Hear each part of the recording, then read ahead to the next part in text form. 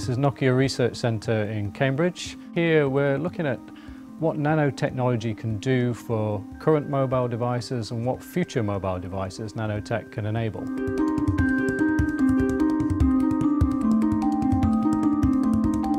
Nanomaterials are basically very small things that we think are going to have a big impact on mobile devices.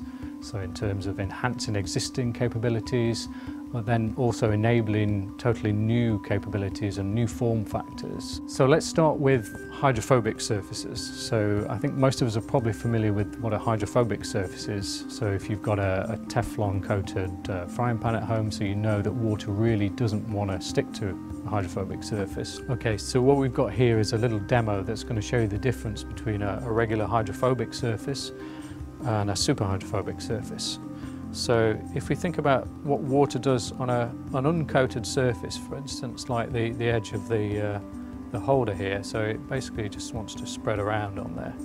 So now if we try it on the steel, so this has been coated with a low energy material. So now the liquid really doesn't want to wet it, it kind of beads up like that and it will slide around.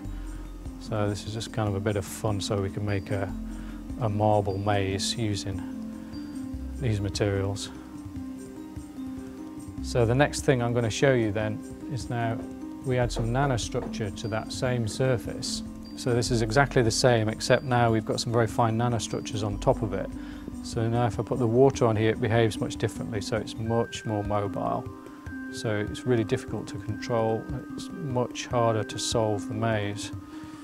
So basically what's happening here is that the nanostructures are trapping a thin layer of air, and the water is basically just sitting on that air layer, and it's making it very, very mobile, so it's almost just like a liquid marble.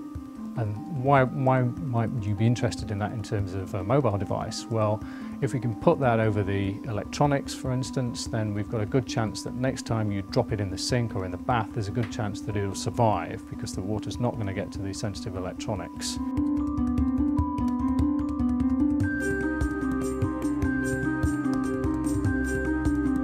What we have here is a demo that's going to show you some of these nanotechnologies. So we've got a phone, so the Lumia 710 here is coated with one of these super hydrophobic surfaces, so it's got a nanostructured surface on there. What we're going to do is we're going to drop some water on the phone, it's going to bounce off. Underneath the phone here, there's a transparent sensor. So this has got a single atomic layer of carbon on there, so it's got a patterned graphene layer that's been made into a capacitive sensor. So that's going to detect the droplet impact and trigger the high-speed camera here sitting behind it. Okay, so let's take a look at what happened when that drop impacted the superhydrophobic surface. So here's the slow-mo movie. So you get a bit of inertial spread initially, and then the surface tension pulls it back in. So if you do that on a regular surface on the movie here, you can see basically the droplet would just stick to the surface. It's much less mobile, so in this case the thing's just pretty much all the water's bounced off on impact.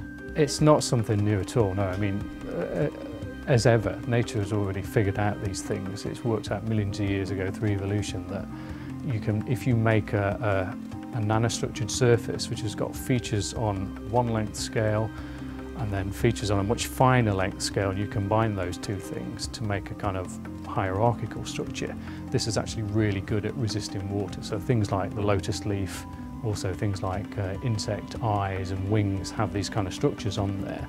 So they aggressively repel water and basically protect the plant or the insect. Ultimately, what we're hoping is that these nanotechnologies are enablers for completely new device form factors. So if you think about maybe flexible devices, bendable devices, and ultimately maybe even stretchable devices.